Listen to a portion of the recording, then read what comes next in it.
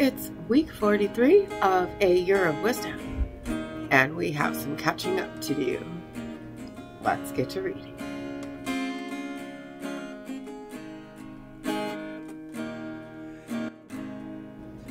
Day 288 and 289 combined. Job 16, 17, 18, 19, and 20. In response, Eov said, I've heard this stuff so often. Such sorry comforters, all of you.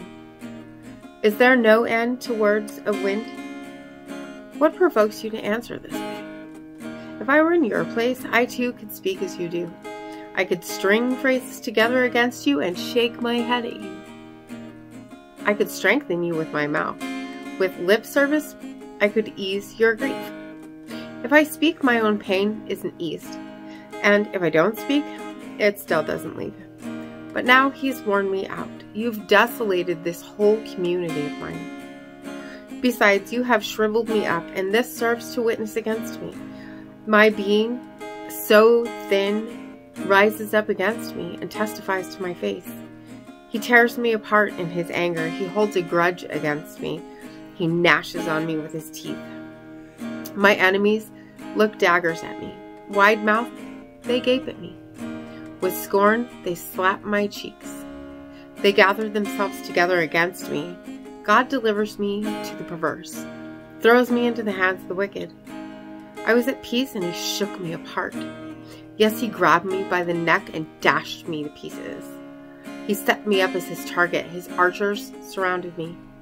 He slashes my innards and shows no mercy. He pours my gall on the ground.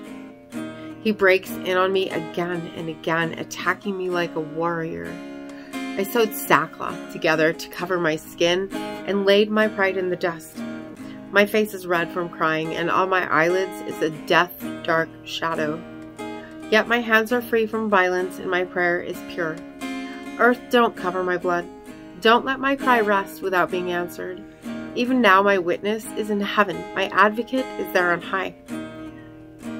With friends like these as intercessors, my eyes pour out tears to God, that he would arbitrate between a man and God, just as one does for his fellow human being. For I have but few years left before I leave on the road of no return. My spirit is broken. My days are quenched. I'm marked for the grave. Mockers are all around me. My eye meets only their hostility. Be my guarantor yourself. Who else will put up a pledge for me? For you have shut their minds to common sense. Therefore you will not let them triumph.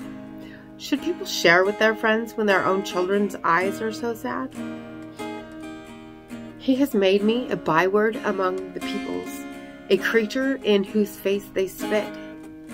I'm nearly blind with grief, my limbs reduced to a shadow. The upright are perplexed at this, the innocent aroused against the hypocrites. Yet the righteous hold on to their way, and those with clean hands grow stronger and stronger. But as for you all, turn around, come back. Yet I won't find a wise man among you. My days are over, my plans cut off, which I had cherished so. But they tried to turn my night into day, saying, light is near in the face of darkness. If I hope for Sheol to be my house, if I spread my couch in the dark, if I say to the pit, you are my father, and to worms, you are my mother and sister, then where's my hope? And that hope of mine, who will see it? Only those who go down with me to the bars of Sheol, when we rest together in the dust. Bildad the Shuhi said, when will you put an end to words? Think about it, then we'll talk. Why are we thought of as cattle? Stupid in your view. You can tear yourself to pieces in your anger, but the earth won't be abandoned just for your sake. Not even a rock will be moved from its place. The light of the wicked will flicker and die, not a spark from his fire will shine. The light in his tent is darkened, the lamp over him will be snuffed out. His vigorous stride is shortened, his own plans make him trip and fall. For his own feet plunge him into a net, he wanders into its meshes. A trap grabs him by the heel, a snare catches hold of him. A noose is hidden for him in the ground. Pitfalls lie in his path. Terrors overwhelm him on every side and scatter about his feet. Trouble is hungry for him. Calamity ready for his fall. Disease eats away at his skin. The first stages of death devour him gradually. What he relied on will be torn from his tent, and he will be marched before the King of Terrors. What isn't his at all will live in his tent. Sulfur will be scattered on his home. His roots beneath him will dry up. Above him, his branch will wither. Memory of him will fade from the land, while abroad his name will be unknown. He will be pushed from light into darkness and driven out of the world. Without son or grandson among his people, no one will remain in his dwellings. Those who come after will be appalled at his fate, just as those there before were struck with horror. This is how things are in the homes of the wicked, and this is the place of those who don't know God. Then Job answered, How long will you go on making me angry, crushing me with words? You've insulted me 10 times already. Aren't you ashamed to treat me so badly? Even if it's true that I made a mistake, my error stays with me. You may take a superior attitude toward me and cite my disgrace as proof against me, but know that it's God who has put me in the wrong and closed his net around me. If I cry violence, no one hears me. I cry aloud, but there's no justice. He has fenced off my ways so that I can't pass. He has covered my paths with darkness. He has stripped me of my glory and removed the crown from my head. He tears every part of me down. I'm gone. He uproots my hope like a tree. Inflamed with anger against me, he counts me as one of his foes. His troops advance together. They make their way against me and encamp around my tent. He has made my brothers keep their distance. Those who know me are wholly estranged from me. My kinsfolk have failed me, and my close friends have forgotten me. Those living in my house consider me a stranger, my slave girls too. In their view, I'm a foreigner. I call my servant and he doesn't answer, even if I beg him for a favor. My wife can't stand my breath. I'm loathsome to my own family. Even young children despise me. If I stand up, they start jeering at me. All my intimate friends abhor me, and those I love have turned against me. My bones stick to my skin and flesh. I have escaped by the skin of my teeth. Pity me, friends of mine, pity me, for the hand of God has struck me. Must you pursue me as God does, never satisfied with my flesh? I wish my words were written down, that they were inscribed in a scroll, that engraved with iron and filled with lead, they were cut into a rock forever. But I know that my Redeemer lives, that in the end he will rise on the dust, so that after my skin has been thus destroyed, then even without my flesh, I will see God. I will see him for myself. My eyes, not someone else's, will behold him. My heart grows weak inside me. If you say, how will we persecute him? The root of the matter is found in me. You had best fear the sword, for anger brings the punishment of the sword, so that you will know there is judgment. So far, the Naamati replied, My thoughts are pressing me to answer. I feel such an urge to speak. I've heard reproof that outrages me, but a spirit past my understanding gives me a reply. Don't you know that ever since time began, ever since humans were placed on earth, that the triumph of the wicked is always short-lived, and the joy of the ungodly is gone in a moment? His pride may mount to the heavens, his head may touch the clouds, but he will vanish completely, like his own dung. Those who used to see him will ask, Where is he? Like a dream, he flies off and is not found again. Like a vision in the night, he's chased away. The eye which once saw him will see him no more. His place will not behold him again. His children will have to pay back the poor. His hands will restore their wealth. His bones may be filled with the vigor of his youth, but it will join him lying in the dust. Wickedness may taste sweet in his mouth. He may savor and roll it around on his tongue. He may linger over it and not let it go, but keep it there in his mouth. Yet in his stomach his food goes bad. It works inside him like snake venom. The wealth he swallows, he vomits back up. God makes him disgorge it. He sucks the poison of asps. The viper's fangs will kill him. He will not enjoy the rivers, the streams flowing with honey and cream. He will have to give back what he toiled for. He won't get to swallow it down. To the degree, I almost made it through. To the degree.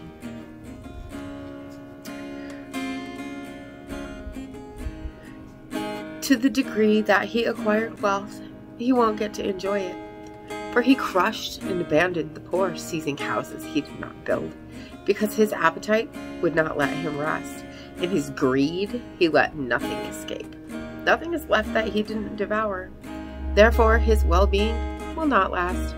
With all his needs satisfied, he will be in distress.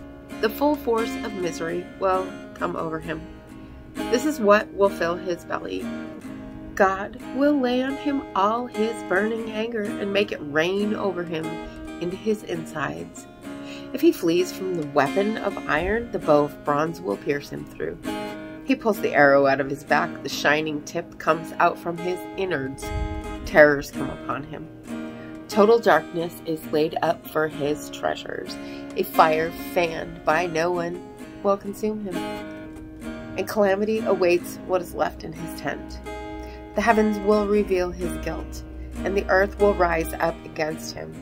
The income of his household will be carried off. His goods will flow away on the day of his wrath.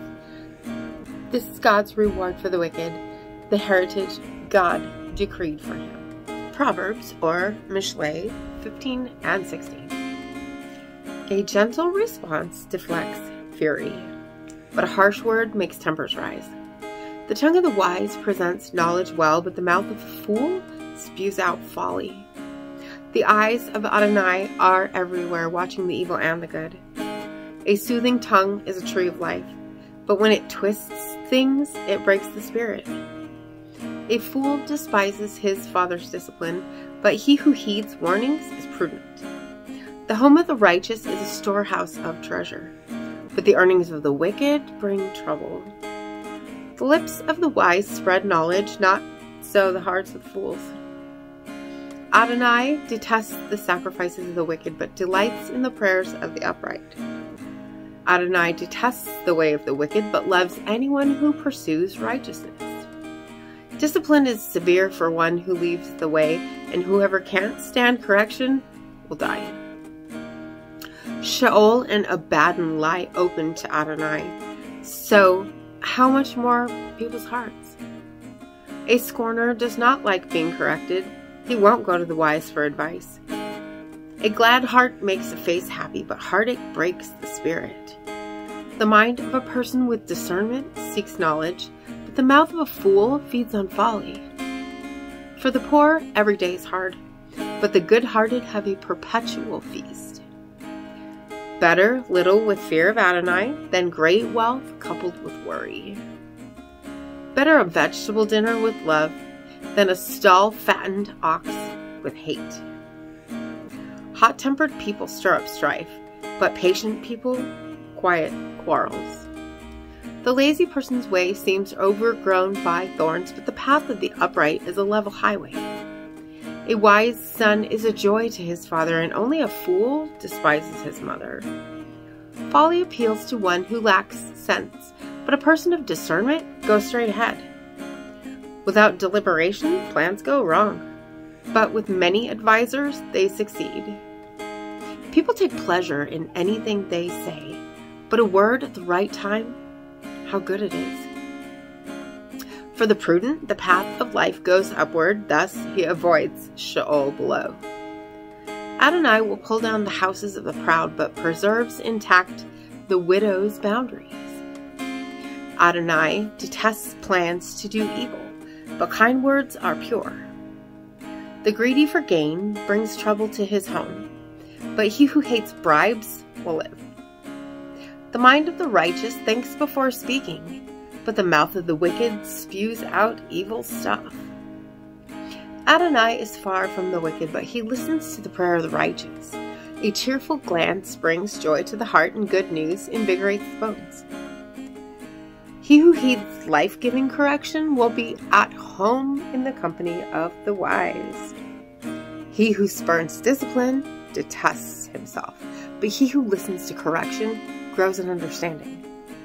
The discipline of wisdom is fear of Adonai, so before being honored, a person must be humble. A person is responsible to prepare his heart, but how the tongue speaks is from Adonai. All a man's ways are pure in his own view, but Adonai weighs the spirit. If you entrust all you do to Adonai, your plans will achieve success. Adonai made everything for its purpose, even the wicked for the day of disaster. Adonai detests all those with proud hearts. Be assured that they will not go unpunished. Grace and truth atone for iniquity, and people turn from evil through fear of Adonai. When a man's ways please Adonai, he makes even the man's enemies be at peace with him. Better a little with righteousness than a huge income with injustice. A person may plan his path, but Adonai directs his steps. Divine inspiration is on the lips of the king, so his mouth must be faithful when he judges. The balance and scales of justice have their origin in Adonai. All the weights in the bag are his doing. It's an abomination for a king to do evil, for the throne is made secure by righteousness. The king should delight in righteous lips, and he should love someone who speaks what is right. The king's anger is a herald of death, and one who is wise will appease it. When the king's face brightens, it means life. His favor is like the clouds that bring spring rain. How much better than gold it is to gain wisdom. Yes, rather than money, choose to gain understanding. Avoiding evil is the highway of the upright. He who watches his step preserves his life. Pride goes before destruction, and arrogance before failure. Better to be humble among the poor than share the spoil with the proud. He who has skill in a matter will succeed. He who trusts in Adonai will be happy. A wise-hearted person is said to have discernment, and sweetness of speech adds to learning. Common sense is a fountain of life to one who has it, whereas fools are punished by their own folly. The wise man's heart teaches his mouth, and to his lips it adds learning. Pleasant words are like a honeycomb, sweet to the taste and healing for the body. There can be a way which seems right to a person, but at its end are the ways of death. A working man's appetite acts on his behalf, because his hunger presses him on. A worthless person digs up evil gossip. It is like scorching fire on his lips.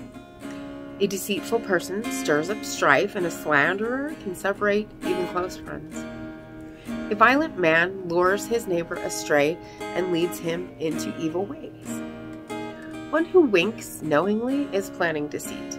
One who pinches his lips together has already done wrong. White hair is a crown of honor obtained by righteous living. He who controls his temper is better than a war hero. He who rules his spirit better than he who captures a city. One can cast lots into one's lap, but the decision comes from Adonai. And as always, thank you so much for being here today. If you haven't already, hit that subscribe button right there and click the bell if you want notifications. And if you would, hit that like button for me. And I will see you tomorrow. Maranatha. You'll carry me out of the storm. I'm standing at the crossroads. I'm lost without a clue. I need a big pink neon sign to show me what to do. I thank you, Lord.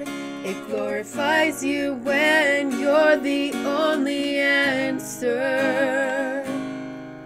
I praise you, Lord, for holding what's too much for me. And I'm amazed by you, Lord, because nothing's too big and nothing's too small to lay at your feet.